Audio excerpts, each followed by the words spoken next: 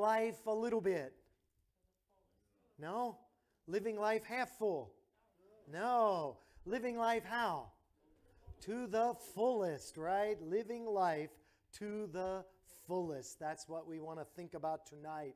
Mary Ann Winkler was walking along the beach on Amrum Island, a German island near the border with Denmark, when she found something fascinating.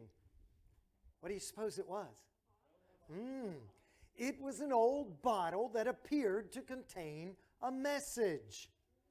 She wasn't able to open the bottle, so she and her husband photographed it, then broke it open and found a note indicating that the bottle had been thrown into the North Sea by the Marine Biological Society of Great Britain more than 100 years before. The note said, this is pretty funny, the note said, "Should you contact us, we will give you as a reward 1 shilling." Which maybe 100 years ago was a pretty good deal, right? But still, that's pretty cool, especially if it was a 100-year-old shilling, huh? That would have been really good. When Mrs. Winkler contacted the Marine Biological Society in London, they initially had no idea what she was talking about. But after looking into their records, they discovered that one of their scientists, more than 110 years before, had taken 1,100 bottles, put them in the North Sea in an experiment to learn more about ocean currents and their patterns. Yeah.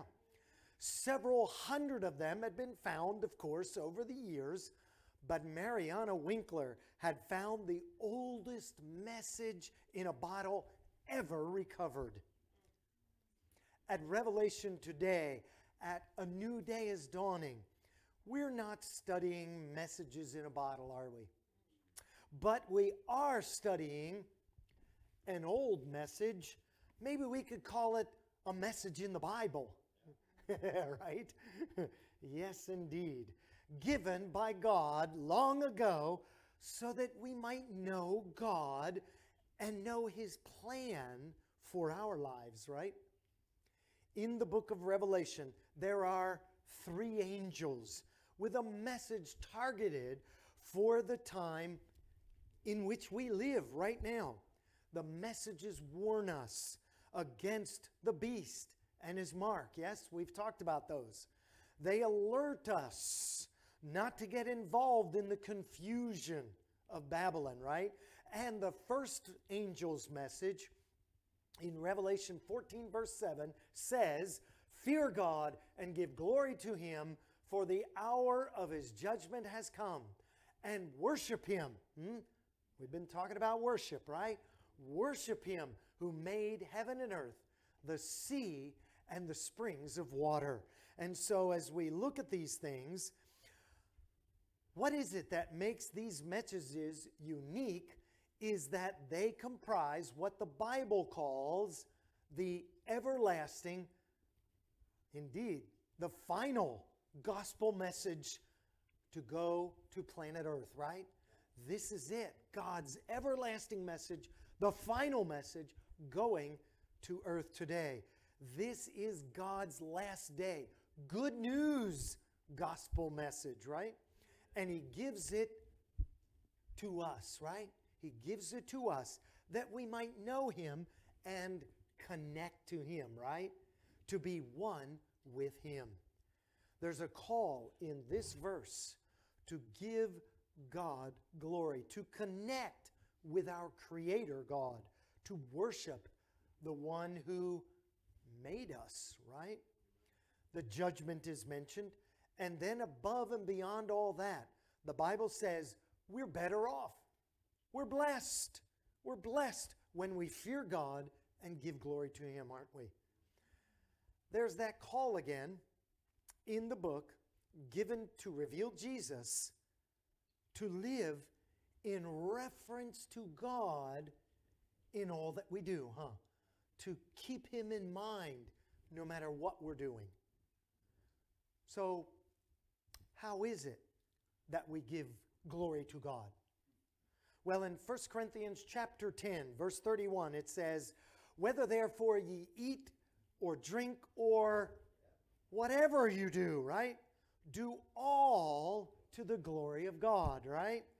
Glory to God in all things, yes? But notice that Paul did get specific about some of those things, and he said in terms of eating and drinking, we should be giving glory to God as well, right? It's important to do it in reference to God, giving glory to Him, right? There's a reason he said that. I expect he might have been warning us about the dangers of high cholesterol, or he might have been thinking about heart disease. He might have been warning us about other lifestyle conditions. And I think Paul, I think he had some understanding there that what we put into our bodies affects the function of our minds, right? What we put in has an impact. You are what you eat, right? More and more scientists are telling us about illnesses that develop because of what we put into our bodies, right? What's interesting is that what we put into our bodies affects the function of our mind emotionally and spiritually, right? And so for people getting ready for Jesus returning to spend eternity with God, that's a pretty important point, right? Because we want to be spiritually as well in relationship with God as we can be, right? So we are all, each one of us, individually, in a battle for our minds, aren't we? So we want to be ready for that battle. And that battle for the mind comes to a head in Revelation 14, verse 9. If anyone worships the beast, right, and his image, and receives his mark on his forehead or in his hand, right? And it goes on to say, he himself shall also drink of the wine of the wrath of God, right? So this is really important here. We're talking about the forehead here. That's representing the mind. That mark of the beast will be placed in the mind, right? We talked about that a few nights ago. And the seal of the living God also in the mind, right? So there's a battle going on for our minds. Therefore, it's important that our mind be given entirely to God, right? Really important, isn't it? And so, even as a matter of fact, Paul wrote in one place that we should bring back into captivity every thought to the obedience of Christ, yes? God said in 3 John chapter 2, "Beloved, I pray that you may prosper in all things and what? Be in health, yes? Just as your soul prospers." So, do you suppose John wanted the souls of those reading his book there to prosper?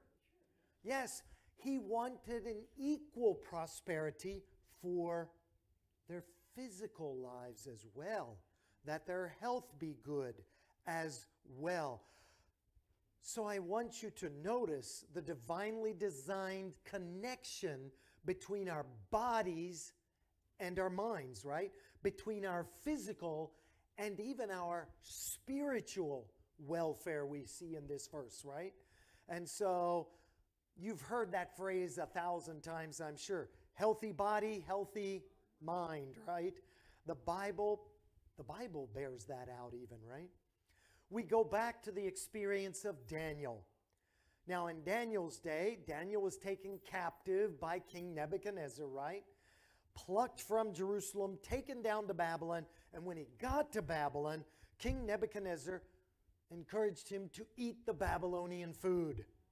Uh-oh. Daniel wouldn't do that, would he? He knew that it wasn't good for him.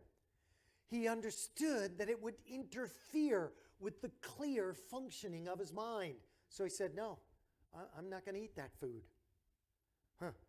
As a consequence, God was then able to use Daniel to receive and transmit some of the most profoundly important communications ever to flow between God and man. Why was God able to use Daniel? Because Daniel was consecrated to God, yes? Everything he did was to glorify God, including what he ate and drank, right? His body was given to God, and his mind functioned at its best, so that God could use it as a channel to communicate to the human family, right? So when we think about keeping our bodies for God so that our minds might function best, what do we think of? It appears that if we want to have a well-functioning body and mind, the Christian believer would recognize that it's really not appropriate to use mind-altering drugs, you know, because these illegal drugs cause damage to the mind, right? So it makes sense. If we're preparing for heaven, we're not going to use stuff that's going to hinder us from getting there, right? From understanding what God wants to tell us about how to get there. We're going to stay focused on Him and not allow other things to interfere with that focus. Now, somebody might say, oh, well, I take an aspirin or some such. No, that's not what we're talking about here, okay, right? We're talking about those illegal drugs which bend the brain, right, and alter the mind. They lessen that ability to connect with God, you know? And so those ones that do damage, and that damage can even have spiritual ramifications, right? We want to avoid those kinds of things. Now, it's not just illegal substances, right? Know what I mean? That can corrupt the mind and damage our ability to communicate with God. There are even some legal substances, that perhaps these are like the low-hanging fruit, right? But it's worth saying that alcohol has a bad effect on the frontal lobe of our brain, that decision-making part, right? That part through which the Lord can reach us as we read His Word, right? MRIs demonstrate that alcoholics suffer a striking amount of frontal lobe damage. You wouldn't be surprised by that, would you? But what might surprise you is that people who even drink moderately, and that's defined as just one alcoholic drink a week, also suffer impairment of the mind. Yeah. Now that's consistent with what the Bible says in Proverbs chapter 20, verse 1. Wine is a mocker. Strong drink is a brawler. Yes. And whoever is led astray by it is not wise, right? Is not wise. And you and I both know there are a massive amount of people with drinking problems, Consider what the Bible says later in Proverbs in chapter 23. Do not look upon the wine when it is red, when it sparkles in the cup, when it swirls around smoothly. Yeah, it's talking about fermented wine, right? Yeah. At the last, it says, it bites like a serpent. Did the Bible know what it was talking about? Yeah. And stings like a viper. Yes, your eyes will see strange things. And your heart, here's that spiritual connection. Your heart will utter perverse things. Yeah. We know that alcohol is dangerous and deadly, don't we? Think of people who die on the roads because of accidents that take place due to people under the influence of alcohol, right? Yeah. And so much domestic violence is perpetrated as a result of the use of alcohol, isn't it? Yeah. Prisons are filled with people who committed their crimes while under the influence of alcohol, right? Terrible crimes of immoral nature are committed by people under the influence of alcohol. It's clear that alcohol does damage. Now, someone's going to say, oh, what about Jesus? Didn't Paul tell Timothy to drink a little wine for his stomach's sake? Well, yeah, sure he did. But you decide. Would that be grape juice? Or would that be fermented alcohol? You see, people have taken that verse, drink a little wine for your stomach's sake, to mean it's okay to drink beer and hard liquor and all kinds of things. Is that really what Paul was telling them to do? No. Paul was not suggesting liquor was the tonic that man needs for his gastrointestinal distress, was he? No. Grape juice? Yeah. Alcohol? No. That is not what was on the mind of the Apostle Paul, right? Now, when it comes to the wedding at Canaan, right? People assume that Jesus turned wine or water into wine, even liquor, maybe, that it had alcohol in it. One of the reasons is because the governor of the feast drank the wine and he said, this is the best I've ever had. Wait a minute. It doesn't have to be alcoholic for him to think it was the best he'd ever had, does it? No.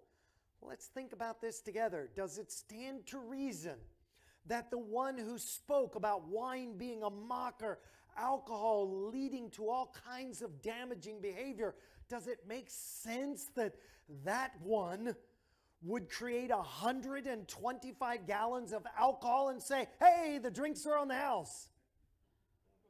Doesn't make sense, does it? No. Christ was the one who made the human body. He isn't the one who's going to turn around and encourage people to abuse alcohol.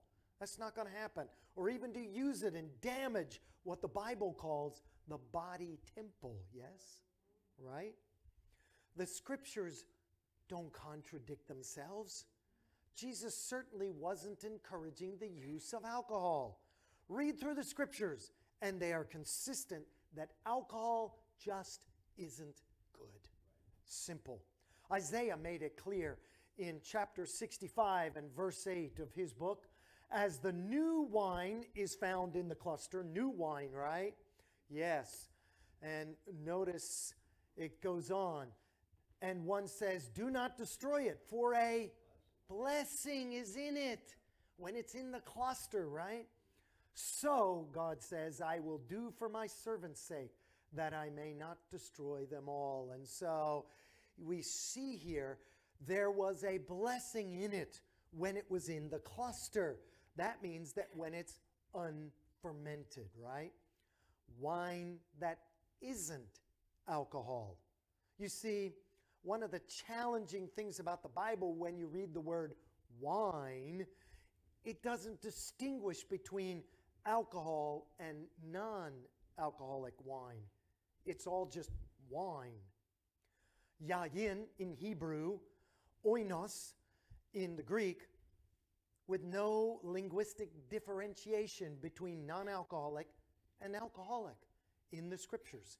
So we have to go with the context to understand. It gives us very clearly how we ought to read this in the vast majority of cases. So the question isn't, is it right or wrong? Is it God's will or not? Is it good or otherwise? The question is, how do I get away from it? Because we know already from the scripture, it's not good. Well, let me tell you what the Bible says in Philippians 4:19. Very important. Philippians 4:19 says, and my God shall supply all your need, right? All your need, according to his riches in glory by Christ Jesus, right? If you feel, as many people do, that you can't go a day without alcohol, a week, you can't imagine the rest of your life without alcohol. Remember that God has the power, yes? God has the power to supply your need and give you the victory over these things. The victory you need in your life to get rid of that stuff, right? A story came out recently about a media personality who got into his senior years and discovered he had cirrhosis of the liver. Yeah, which was going to kill him. He'd been a good time guy, woohoo, who always liked to drink. Unfortunately for him, the drink never liked him, you know. God's plan is He doesn't want us to suffer. He doesn't want us to suffer. He doesn't even want us to pretend that a little is okay. No, that's not it. God says, I can help you with that. If you need victory, I can provide victory for you. There's no question about this. God can do it in your life. Another thing that damages the frontal lobe is nicotine. An enormous percentage of deaths in the United States every year, in fact, in any part of the Western world, is caused by, yes, smoking, nicotine, yes. Medical researchers at Sloan Kettering Institute of Cancer Research in New York City say that every cigarette you smoke shortens your life by 14 and a half minutes. A sign at an airport said, every minute you smoke is a minute less that you live. That's pretty serious. Insurance companies will tell you that non-smokers live on average 14 years longer than smokers. Now it's true, there is no commandment that says, thou shalt not smoke. It's true. You look through it, nothing here says, thou shalt not smoke. All right? However, there is a commandment that says, thou shalt not kill, and smoking is just self-killing. It is very slow, drawn out, and in the end, painful. But it's still killing yourself. I watched it, as I mentioned a few nights ago. I watched it happen to my grandfather. I saw my father suffer with emphysema. And I'll be honest. I'm no genius guy. Duh, I smoked too for a while, all right? We all make mistakes, huh? But I can tell you, God wants you to live a better life, not just half full. He wants you to live life to the fullest, yes? To the fullest. There are dozens of carcinogens in cigarette smoke, and they do immense damage to the organs, even ones that God intended to communicate with us through, right? Now, I don't need to talk to you about how bad this is because the Surgeon General has been telling us about it forever, right? He's been telling us it's no good. And I certainly don't want you to feel condemned. Like I said, I did it. You know, if you've smoked before, yeah, we're in this together. We're trying to help each other, right?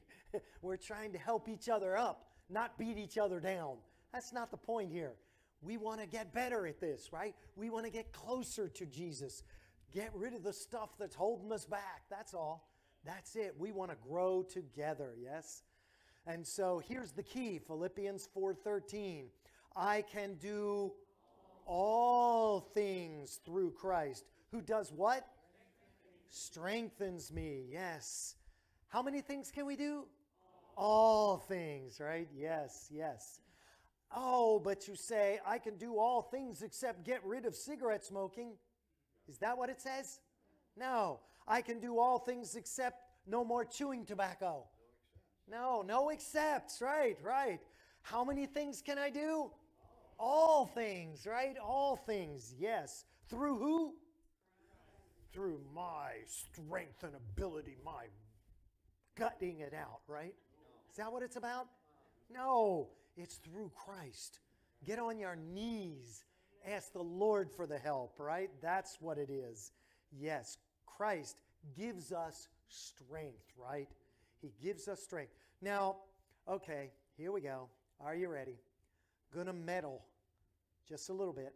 Are you ready? Got your steel toe shoes on? Here we go. I'm doing it out of love. Come on now. Trying to help. I mentioned nicotine, right? Yeah. There's another "een." That's pretty well getting a free pass these days, isn't it? You know what I mean? I want to mention caffeine. Yeah. Caffeine is not neutral. It's not neutral. It's harmful because it also disrupts the chemistry in our brains, because it tangles with the neurotransmitters that keep your brain in balance. It leads to a wide variety of illnesses and disorders, and even, in many cases, depression. Caffeine doesn't help. Medical experts are clear about this. Johns Hopkins School of Medicine said some time ago, caffeine is the world's most widely used what? What? Mind-altering drug. Yes. Dr. James Lane from Duke University said, what we have found is that caffeine interacts with stress and does what? Intensifies it. Yes. You think you need it to bring you down, but when you use it, it actually amps you up. Right? Yeah. Put it in your gas tank. There you go. When your body is going through some turmoil, that's just your body trying to get back in balance where it should be. It's telling you, you shouldn't have put that caffeine into it in the first place, right? Caffeine, unfortunately, is the drug of choice for 9 out of 10 Americans. Yikes. Now the question is this: should Christians be addicted to drugs? No. The only thing we ought to be addicted to is the Bible, right? The Spirit of God, the presence of Jesus in our lives, right? That's what we need to be addicted to, isn't it? Jesus gave us an example concerning this. He was on the cross. He's in great pain, right? You can imagine. And they brought him a sponge on the end of a stick, right? And we read that in that sponge there was some vinegar, but it was mixed with gall. It was something designed to numb the pain, to make him not as clear-headed. Yeah. Well, was that kind of them? He was in excruciating pain. No, it wasn't. They just wanted him to be able to endure more torture on the cross. Jesus tasted and he said, I know what that is. And he didn't drink it, because while he was hanging on that cross, he knew that he needed the tightest possible connection with his Father. He needed that.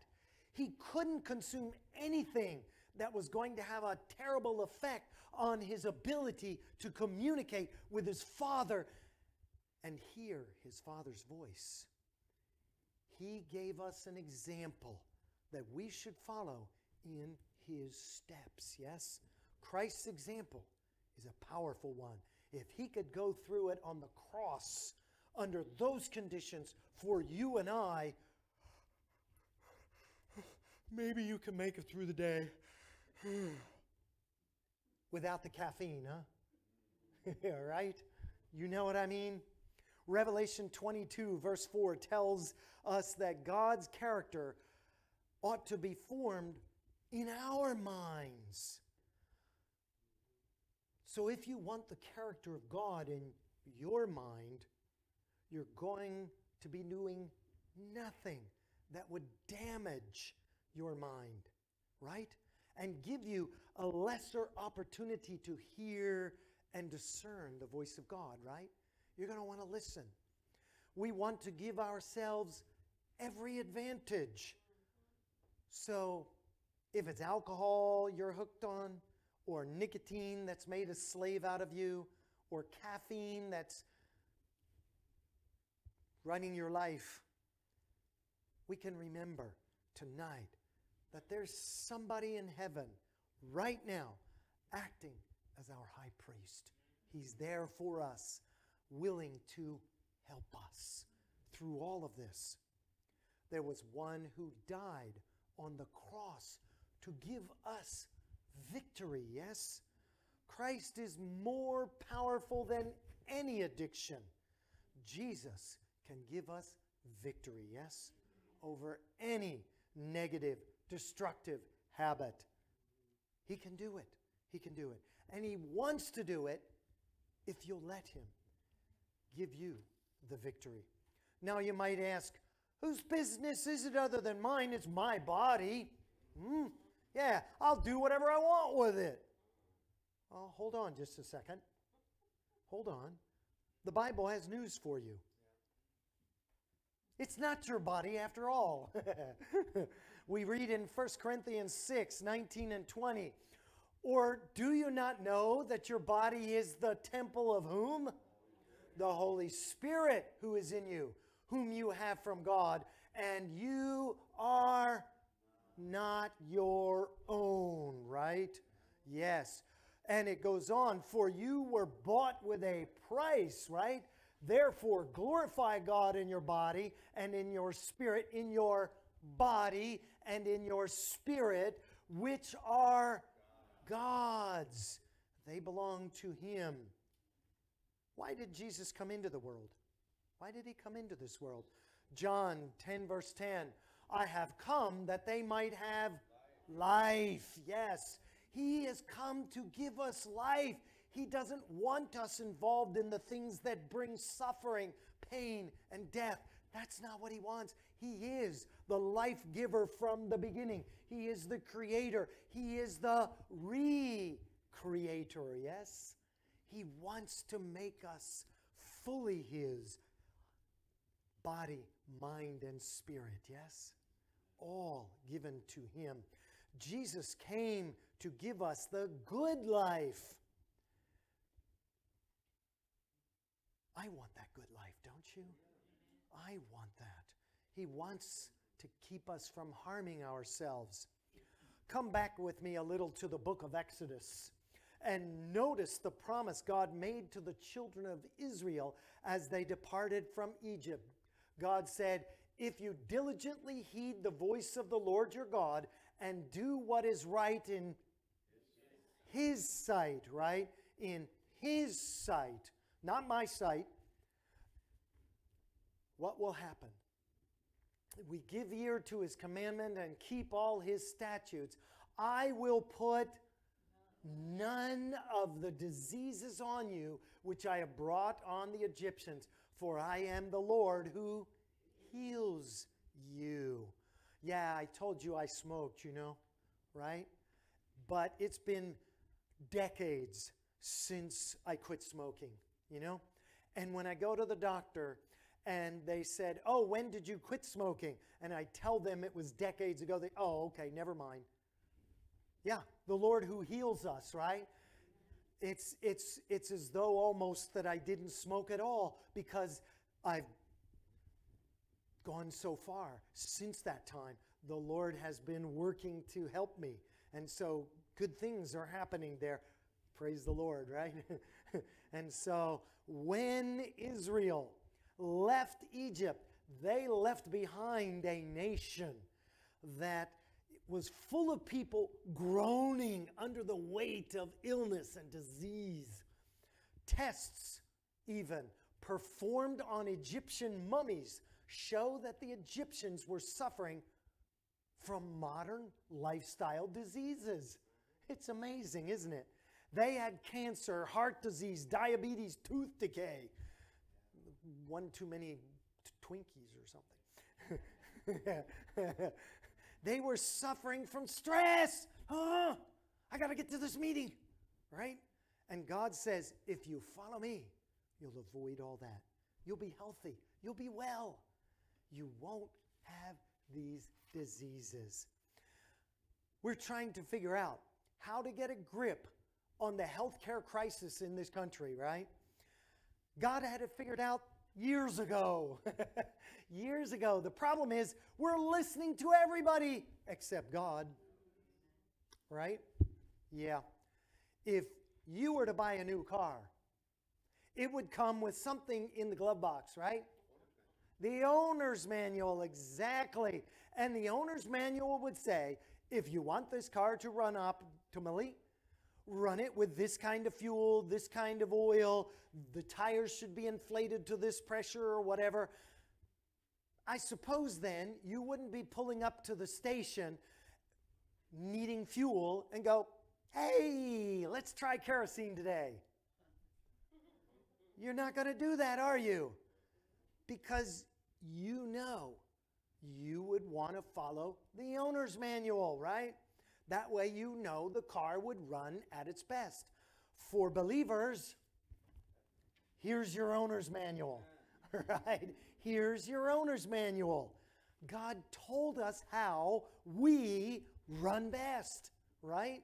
We want to be looking at the owner's manual.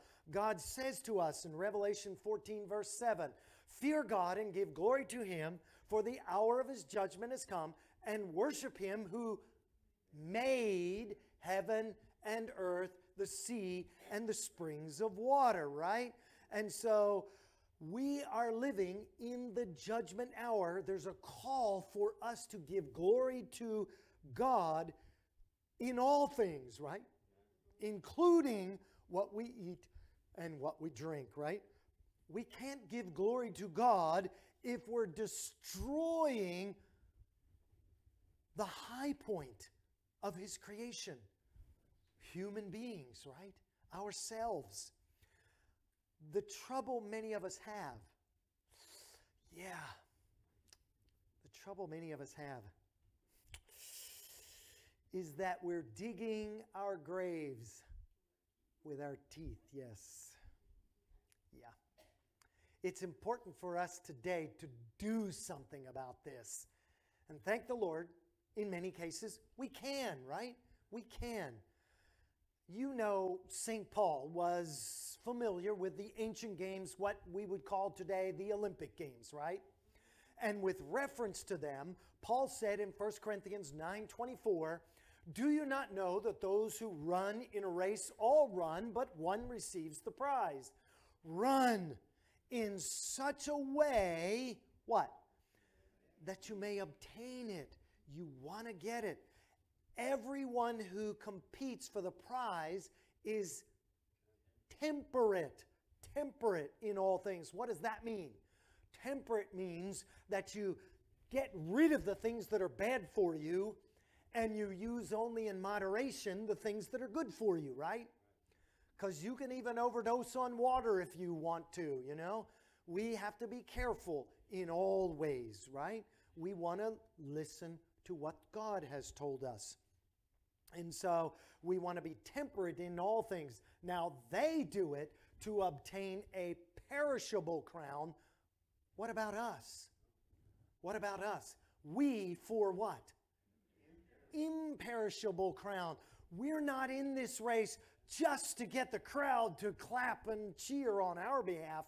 We're here to win eternity, aren't we? What are these guys willing to give up in order to get the crowd to cheer for them? And how much more valuable is it for us to have eternal life? You follow where I'm going with this? Does that make sense to you? You don't see many Olympic-bound athletes getting their training meal at McDonald's. Doesn't happen too often, does it? They have coaches and nutritionists and advisors and trainers. They dedicate their lives to winning one little gold medal. And they're lucky if they get that, right? So why would we, who are believers in God, aspiring citizens of heaven, put anything less into getting eternal life? Right? Paul is saying, if you're running, run to win. Yes, yes. Throw yourself into it. Give yourself the best chance you can to win this race. If we're planning on everlasting life, Paul says we need to live now like we're planning on it, right? God gave us a great start back in Genesis 1:29. See, I have given you every herb that yields seed, which is on the face of all the earth, and every tree whose fruit yields seed. To you it shall be for food, right? In the Garden of Eden, there were no butcher shops, right? If you had gone to Walmart in the Garden of Eden, you wouldn't have found a meat section, right? There was no death. There were no killings of animals to get food. God gave them a plant-based diet in the Garden of Eden. That was God's original plan, right? That was His plan. Did it work? Genesis 5:27. So all the days of Methuselah were 969 years. That guy lived a little longer than I'm going to, I'll bet you. Right? Yeah. 969 years. But from Methuselah's day to our day, yeah, big change, right? Massive change. Now, there is wisdom in what God said very clearly. People live long, healthy lives, right, back then. So what happened then? We come down to the we come down to the time of Noah. There was some change there, wasn't there? You read this in Genesis chapter 7, verse 2. You shall take with you 7 of each clean animal, a male and his female, to each of animals that are unclean, a male and his female. Wait, hold on a minute. I thought we were told when we were kids the animals went into the ark 2 by 2, right? What's this? What's this? What's with this 7 thing? Yeah, they did go in 2 by 2, but also they didn't. How is that? Some did go in by 2s, didn't they? Yeah, which ones were that? The unclean, exactly, yes. Those were the unclean. And the ones that went by 7s? The clean, yes. These were the animals described by the Bible as clean animals. And so after the flood, Noah couldn't just come out of the ark, wander out to his watermelon patch or his olive grove and get the food that he needed, right? Wasn't going to happen for him. There was a scarcity of food. So God said, you may eat the animals, the clean animals, if you choose. And having 7 of the clean animals meant he was able also to offer sacrifice to God when he got off the ark. You couldn't have offered as a sacrifice one of the unclean animals because then they'd have been gone, right? Yes, exactly. They would have been gone. It would have been over. Noah certainly wasn't going to eat the unclean animals, so there were unclean by 2s and the cleans by 7s, right? Now, I want you to notice the distinction that exists there, the distinction between clean and unclean animals. It predates the nation of Israel. If you get to talking to people about unclean foods, they'll tell you, oh, that's just a Jewish thing. Really? Huh. There were no Jews on Noah's ark. Not even one, right? This was hundreds and hundreds of years before there was any Jews on the planet, right? And so this issue had to do with your health and well-being. It was not a national nationalistic distinction in any way, in any stretch of the imagination, right? We read in Leviticus chapter 11, verse 3, among the animals, whatever divides the hoof, having cloven hooves and chewing the cud, that you may eat, right? If you go into verse 4, you'll read about camels. Yeah. Now, I know this comes as a shock to you. I know you just went out and bought a side of camel at the butcher shop last night, planning on some big camel sandwiches or camel burgers or something. No? You didn't do that? No? A camel doesn't split the hoof, right? A camel does chew the cud, but unfortunately it has a pad for a foot, not a hoof, all right? So God said, no camel, all right? He mentions in Leviticus 11 also rabbits and other kinds of animals as well. They aren't to be eaten either. They are unclean. The one that comes to mind as the biggest challenge for us, though, I think, is in verse 7. The Bible says, and the swine, yes, though it divides the hoof, having cloven hooves, yet it does not chew the cud. It is unclean to you. Yes. Now, I recognize that this one probably is a shock for some people, right? But when you look at it from a medical perspective, you discover that God is trying to do the very best for us. God is really trying to protect us.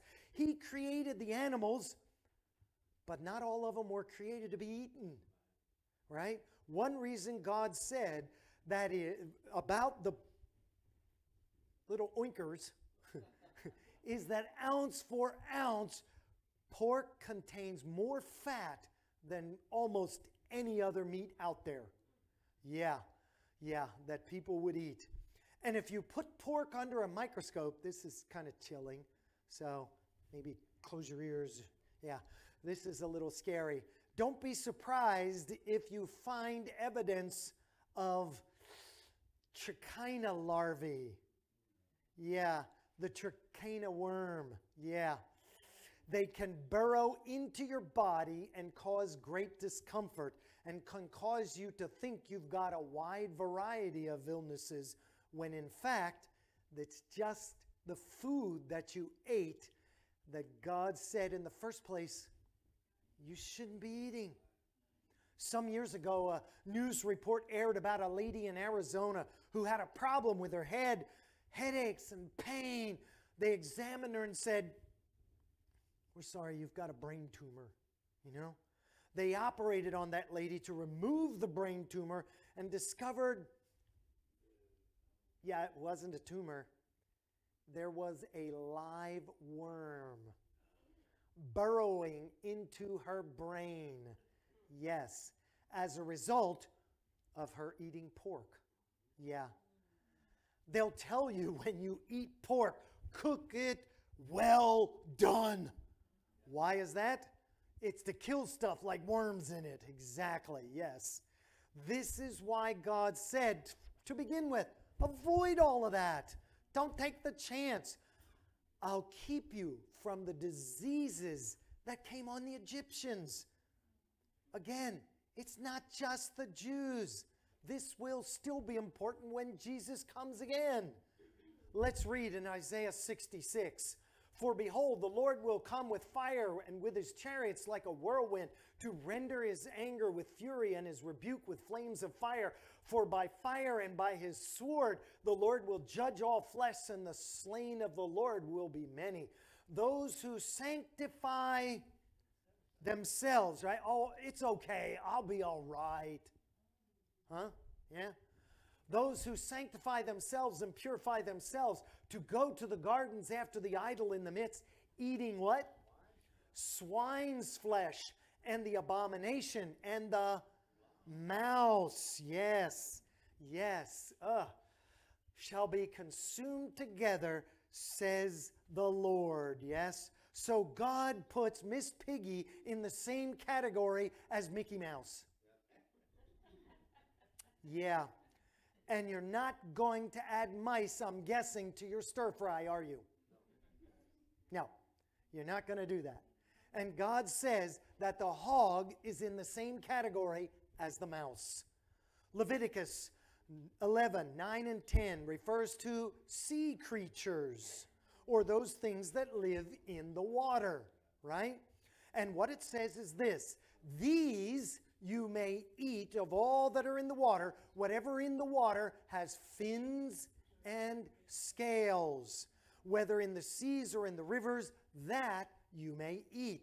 But in all the seas or in all the rivers that do not have fins and scales, all that move in the water, or any living thing which is in the water, they are an abomination. Whoa. An abomination to you. Now that's pretty strong language, wouldn't you agree? There's nothing in the Bible that God once denounced as an abomination that it later says, oh, I've changed my mind. That's not an abomination anymore. Doesn't happen. Doesn't happen. Not long ago, people decided they wanted to clean up the Chesapeake Bay. I fished in the Chesapeake Bay. Yeah, they needed to clean it up. So guess what they put in the water? Oyster farms. Oyster farms, yes, yes. And the water quality improved because a filter feeder, like the oysters, they suck in the dirty water, keep the impurities along with the things that they can digest, right, within itself, and then they spit out cleaner water, cleaning up the environment. That's why the Lord made them, you know. They are marvels of nature. They weren't designed to be eaten. They had a job to do. God gave them work, and they do a really, really good thing for the environment, you know. But feeding you and me was not why they were put there, okay? Some of those sea creatures are also scavengers. When Navy divers are training, they are told that they should look for the line of crabs when recovering a body. That's because sea creatures sometimes feed on dead matter. It was never God's plan for us to put that in our mouths. It doesn't honor God, and it does a considerable amount of harm. And then the Bible says in verse 13, and these things shall you regard as an abomination among the birds, and they shall not be eaten. They are an abomination. The eagle, the vulture, and the buzzard. Doesn't that look tasty? No, right? But think about it. Think about how we normally go about talking. We say things like, oh, that smells good. Oh, let's get something good to eat. And we're not talking about things that are healthy, are we? Yeah, no, that's not what we're talking about. Yeah, when that happens, we're not being guided by our higher thoughts. We're being guided by something else, right? We're not listening to the Holy Spirit. Instead, we're being guided by our own desires, right? Yeah, which can lead to an early grave. Now we wonder, did this not change when Jesus died on the cross? Now let's think about that for just a minute. Take a pig. On the day before Jesus died on the cross, there he is. Keep your eyes on that pig. And when Jesus died on the cross, it's the same pig. The pig hasn't changed, has it? It hasn't changed at all. It was bad for you to eat before. It's bad for you now. Jesus died, and if I'm reading my Bible correctly, he died to cleanse sinners, right? Yes. I don't read any mention anywhere of Jesus dying to cleanse pigs. Not there, is it? No. Now you may be thinking, oh, come on, that's a Jewish thing. Ha! Is there some difference between a Jewish stomach and a Gentile stomach? Right? Right? No difference. Good health is for all people at all times, right? God is trying to preserve us, to bless us, to get us out of this world, doing the best we can, not full of sickness and disease and death. That's not what God wants. He wants to get us into the world to come with our minds intact, our bodies not suffering. God doesn't want that for us. We want every possible advantage, don't we? Everything that God can do for us. And when God says, that's just not my will for you, yeah, it can take a little adjusting. I get it. I understand that. Oh, I'm in the habit. I've been doing this for years. I don't know how I get it. I understand. But when you become a believer in Jesus, you let go of some things, don't you? You let go of a lot of stuff. And we're happy to see it go, huh? Yeah. And even if you weren't glad, you surrendered to Jesus and you prayed the prayer that He prayed in the Garden of Gethsemane, not my will, but thy will be done, right? Your will be done. And you can afford to say that to God. Lord, I kind of like that old catfish, you know, but not my will, your will be done, right? Lord, I don't know how I'm going to live without my cigarettes, but not my will, your will be done. I've been drinking all these years, but not my will, your will be done. Yes? That's what we want to do. That's the prayer we pray until we come to the place in our experience that we love doing God's will so much that it comes natural to us, right? And we wouldn't want to turn our backs on God for anything in the world. God wants to grow us and prepare us for eternity, yes? That's what God wants us to have. Now, there is one passage in the Bible that we need to look at in reference to this. It's that with that, you know, with a lot of subjects, you cover from A to Y, right? And the Bible's very clear. We've seen it, right? But then there's that little Z down there, right? There's that one little Z, and if it's different from A through Y, then we think, oh, see, there it is. That takes care of it. Throw out all that other stuff because I got Z. Is that how this works? Yeah. Now that Z I'm referring to is the vision Peter had in Acts chapter 10, right? Where God said, rise, Peter, kill and eat. Yeah. I'm guessing giraffes don't have split hooves. What do you think? Elephants either. Hippos maybe? No. I don't think so, right? And so here it is. We're going to look at Acts chapter 10, all right? We'll start with verse 9. The next day, it says, as they went on their journey and drew near the city, Peter went up on the housetop to pray about the 6th hour. That's noon, about lunchtime.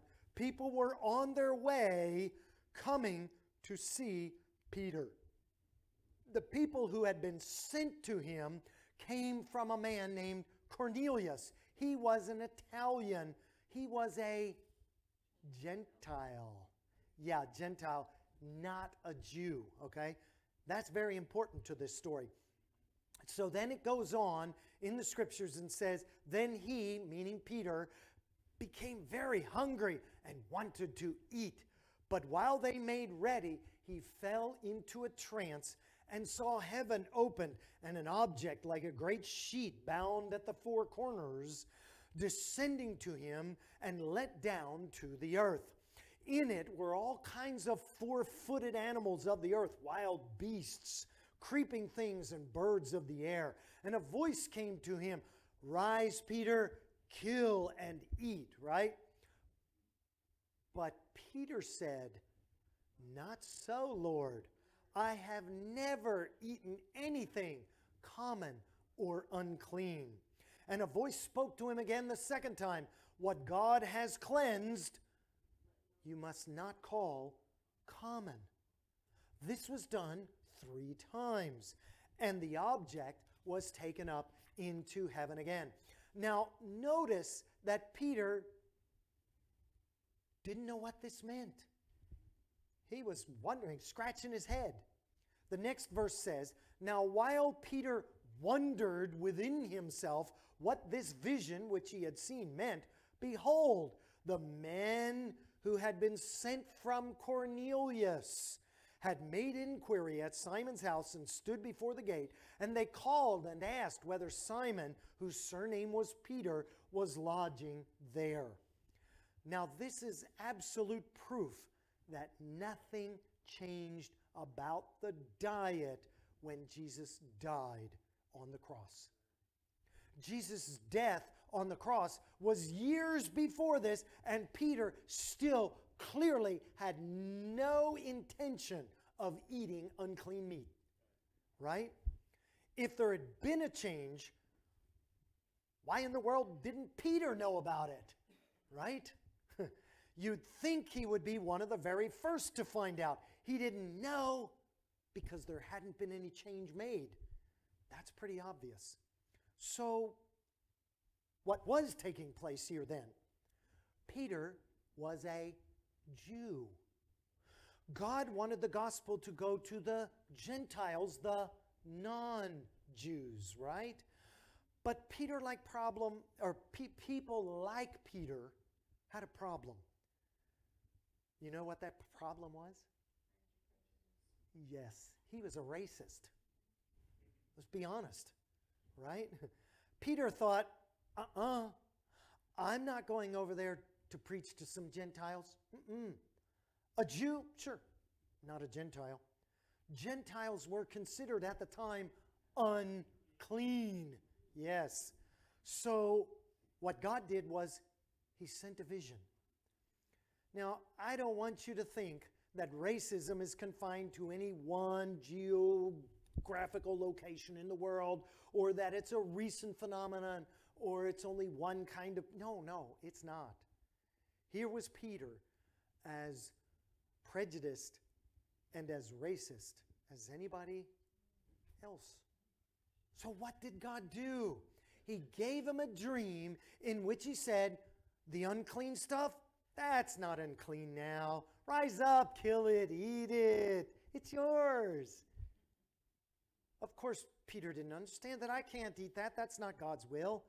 God sent a vision and spoke to him. He finally got it. When he finally went to Cornelius' house, in Acts chapter 10, verse 28, it says, "Then he said to them, you know that it's unlawful for a Jewish man to keep company or to go to one who is of another nation. But God has shown me that I should not call any pig common or unclean." Is that what Peter understood because of this vision that he'd seen of all these animals let down? Is that it? Is that what he told Cornelius? I shouldn't call any pig unclean. Is that what he realized was being taught from this vision? No, that's not what it's about. God hath shown me, he said, that I should not call any man, yes, I should not call any man common or unclean. He realized his prejudice was wrong. He realized that. Verse 34 says, "Then Peter opened his mouth and said, in truth, I perceive that God shows no partiality. Wow. Do we serve a good God or what? And He's growing all of us, isn't He? Yeah, He's growing all of us, even Peter, right? Later on in the book of Acts, Peter rehearses the same vision again when he reported it to his brethren, telling them that God had opened the way for the gospel to the Gentiles. Very clear. This isn't about clean and unclean foods. It's about how we treat people. That we need to be right with everybody. Yes. Nothing to do with diet. Nothing to do with what's on the menu. That hadn't changed. This had everything with how we treat our brothers. Right? So, God was trying to say here to Peter, Peter, you and your nationalistic distinctions, man, let them go. That's not my way. And Peter finally got it figured out and said, praise the Lord, right? In Psalm 84, verse 11, the Word of God says, no good thing will He withhold from those who walk uprightly. God doesn't want you to feel that you're getting ripped off, as though God was taking away all the good stuff. He won't withhold any good thing from those who love Him and walk uprightly. He wants for you the best of the best, yes? Yes, nothing less than the good stuff. He doesn't want you to have just those things that are good for you. He wants the best and nothing that harms you, right? The enemy of souls is the one who wants to ruin us, isn't it? Yes. God has the perfect plan. The devil has a counterfeit. We've seen it again and again on this series, haven't we? Right? God offers good health. He says, follow these guidelines. You'll be blessed. You'll live longer. Did you know that science shows that these people who follow these guidelines live longer and have fewer health problems? It's true. Considerably longer and significantly fewer. That's science. That's God's plan. Oh, but the devil says, if you want it, have it. If you like it, grab it. If you need it, take a hold of it. Yeah, if you feel like somebody's wanting to rain on your parade, just ignore them.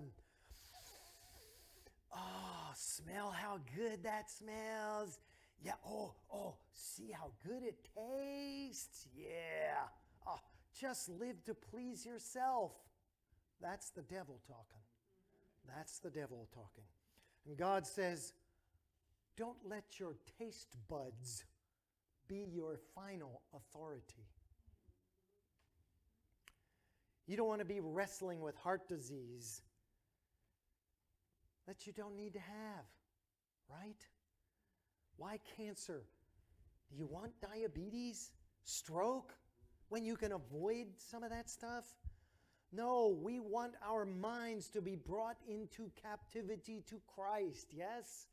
We want God's will done in our lives because He wants the best for us. That's important.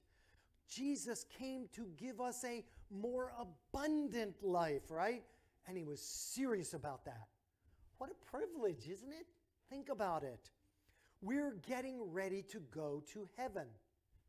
Heaven. Can you imagine walking on streets of gold? Can you imagine plucking the fruit from the tree of life? Wow, that'll be awesome, won't it? We'll grow forever in the grace of Jesus. God wants us to get ready for that right now, huh? Right now. Yes. He says, remove all the roadblocks you possibly can. He wants us to be with Him forever, right? That's why Paul says in Romans chapter 12, verses 1 and 2, therefore, I beseech you, therefore, brethren, by the mercies of God, that you present your bodies, right? Your bodies even, a living sacrifice. Is it a sacrifice for you if you don't give something up? That's no sacrifice if you're not giving it something up. If I asked you to give the Lord $5, is that a sacrifice for me? No. Right? The only time we make a sacrifice is when we give up something. The Lord is asking us to give our bodies a living sacrifice. And that will be holy, acceptable to God. And it is our reasonable service, right? Verse 2, and do not be conformed to this world. We don't eat like the world. We don't drink like the world. We don't get soda pop like the world, you know? And do not be conformed to this world, but be transformed, right? By the renewing of your mind, that you may prove. We're going to prove this. We're going to prove what is that good and acceptable and perfect will of God, right? Remember what Jesus said. Love God with your whole heart, soul, mind, and strength, right? Give it all. Lay it all on the altar. Let Jesus have all of you. Everything. Yeah, even what's on your plate, right? Even that which goes into your body. Even that which is inside your mind, which also goes to what we watch on TV, right? We want to be watching things that will lead us to heaven, right? Now I've really gone to meddling, huh? Right? But isn't it true? God wants to have all of you, right? All of you. Because when He has all of you, you have all of Him, right? He has you, yes. I'm reminded of what happened a few years ago in a slot canyon in Utah. A young man named Aaron Ralston was out hiking. No one knew where he was. He was hiking alone when a boulder dislodged and pinned him. Now, you can't just push a boulder off. It's a boulder. It's huge, right? All he had was a dull pocket knife.